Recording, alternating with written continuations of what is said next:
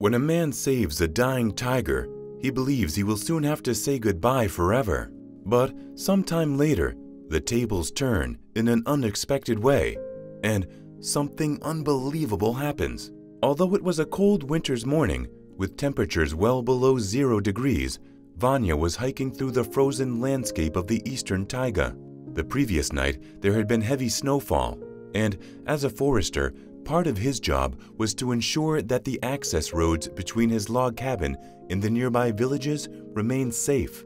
He encountered few other signs of life, but when he came to a segment where the snowfall had been particularly thick, he heard an unmistakable cry for help.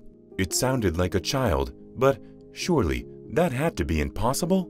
Any good parent would keep their children safely inside in this weather. He had only walked a few steps when he discovered that his target was not a human child at all, but something much, much rarer. Although only its half-frozen nose was visible, it was clear that the creature making those pitiful cries was a tiger cub. And not just any tiger cub. This was a Siberian tiger, a species that was critically endangered. Expertly minding the treacherous snow, Vanya reached the tiger cub and began digging to free it from its icy prison. It took him close to half an hour to get the cub freed, and by then he had also discovered its injured leg. Vanya used some timber and the equipment he had on him to fashion a type of raft and secured the tiger cub onto it. As the cub glided over the snowpath, Vanya noticed that its eyes closed.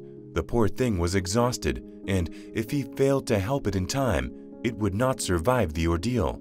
So he walked as fast as his legs would take him, fighting against the urge to stop and breathe. When Vanya arrived home with his precious little cargo, he immediately lit some kindling in his fireplace and fed the cat some warm milk. Next, Vanya tended to its injury. He cleaned the wound with disinfectant, but the cub didn't like the smell at all and wiggled a little too much as Vanya secured the fracture with a splint and then bandaged it up. Once he was comfortable in his snug little nest in front of the fire, the cub finally succumbed to exhaustion and dozed off. Vanya felt a little uneasy with the tiger cub in his cabin, but he realized that he couldn't simply kick it out and let nature take its course.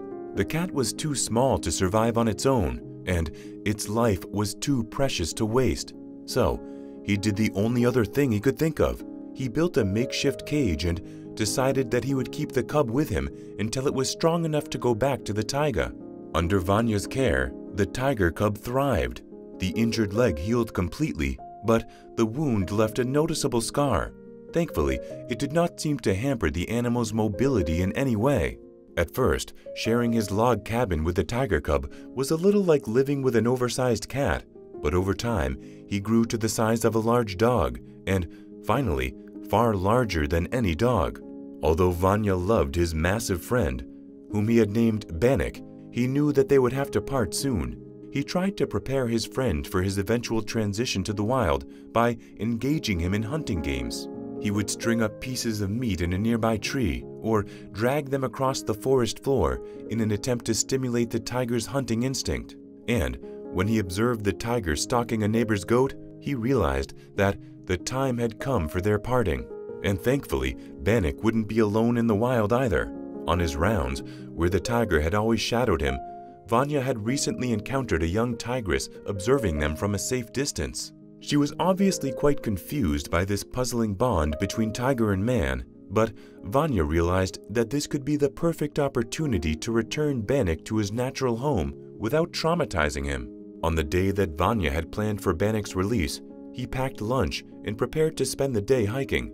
Bannock seemed to enjoy padding alongside him, but then he caught the scent of the female tiger and his posture stiffened with interest. Vanya quickly withdrew. This was exactly what he had hoped would happen. All seemed to be going well, but then Bannock suddenly swung around and trotted back towards Vanya. "No, no!" he shouted, but Bannock kept coming. It was time to do something that would hurt them both. Vanya picked up a rock and threw it at the tiger. It grazed him and Bannock let out a confused roar. Vanya turned around and began to walk away. Hard as it was to abandon his tiger, he never looked back. He half expected the tiger to be waiting for him at the log cabin, but Bannock was absent. He did not see him on any of his rounds again. He felt really terrible about that last interaction, but he found strength in the thought he'd done what was best for the tiger. In time, the guilt and pain dulled until his last encounter with the tiger turned into little more than a pang of sorrow at the back of his mind. Life went on, and Vanya thought it was going pretty well until he began to experience disturbing symptoms that suggested a serious health crisis. He lost weight because he often felt too nauseous to eat and was no longer able to spend hours walking through his beloved snowy forests due to fatigue and weakness. A depressing battery of blood tests and scans revealed that his kidneys were failing, and unless he sought treatment, he would weaken and die. But for Vanya, the prospect of leaving his life as a forester seemed almost like a death sentence itself. Although he knew that delaying treatment was perilous, he was reluctant to leave the forest. But one day, that decision would be made for him by another. As Vanya walked through the taiga that day, his mind was troubled. He thought back to happier days when he had walked unhampered with Bannock happily padding alongside him. Now, with his thoughts dark and despondent, he hoped that at least the tiger would remain wild and free long after he himself was no more. As he was deep in thought, he did not immediately think anything of the acrid, dry stench of burning that was slowly seeping in. But when the smoke that followed made his breathing a little more difficult, he could no longer ignore the fact that this was no ordinary fire. What he saw when he looked up was a fast-moving forest fire that was threatening everything in its path, including Vanya. His first concern was for all the wildlife that was at risk, and Vanya quickly sent out an alert to warn all foresters in the area of the spreading fire. He soon heard the rotor blades of helicopters and knew that his message would save many lives. But that still left Vanya himself perilously close to the fire's onslaught. Although he moved quickly, he could not ignore the toll that his compromised health took on his mobility. 2 years ago, it would have been easy to escape, but now his breathing was labored and his legs hurt. When he stumbled, he felt his consciousness slipping and knew at once that it was beyond his strength to get up again. Soon, the forest fire would overtake and envelop him, and he would breathe out his last. He thought of his ashes settling across the land and becoming one with it after the fire had died down. Perhaps that would be for the best. In his groggy state, he imagined that he felt something pawing his arm and then his shoulder, nudging it insistently. Surely it had to be a dream. He felt something licking his face, and then that something grabbed hold of his collar with strong teeth. Then the unbelievable happened. Some creature began to drag Vanya away from the heat and the smoke, towards air that was cooler, more breathable. Vanya opened his eyes to look at the animal that was saving his life and saw the pale orange fur of a Siberian tiger.